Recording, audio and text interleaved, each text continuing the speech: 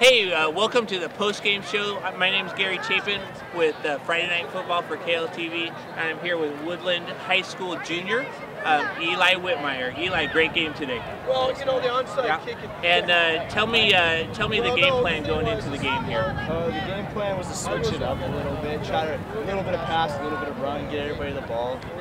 Okay. We did that. I think we executed that well. And we saw Hunter back in the shotgun there and a spread formation to start out the game. Yeah. Hunter came out and spread. We were gonna pass, but coach just gave the ball a couple times, just ran a little bit, and then tried going back out to the pass a little bit. And it was very easy to notice the first time he touched the ball last week, scored a touchdown.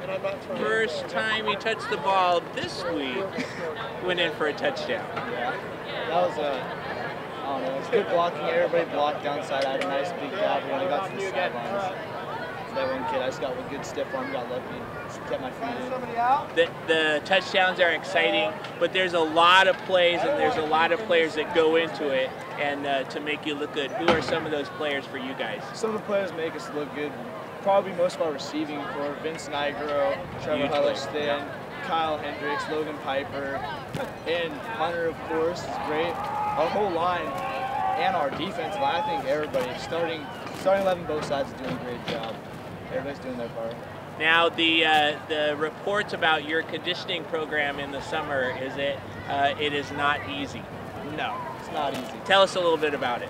We do a training program called APX, and it's wake up every morning. Puke what time? 8. Oh, okay. Yep, 8. Puke every time, pretty much. Just working your guts out. And sure looks like it paid off for you guys. Yep. What does it mean playing for Coach Greenlee? Well, it means that both my brothers played for him, my older brothers, and it's just good. I like the offense. All right. Well, continued success for the rest of the season. Congratulations.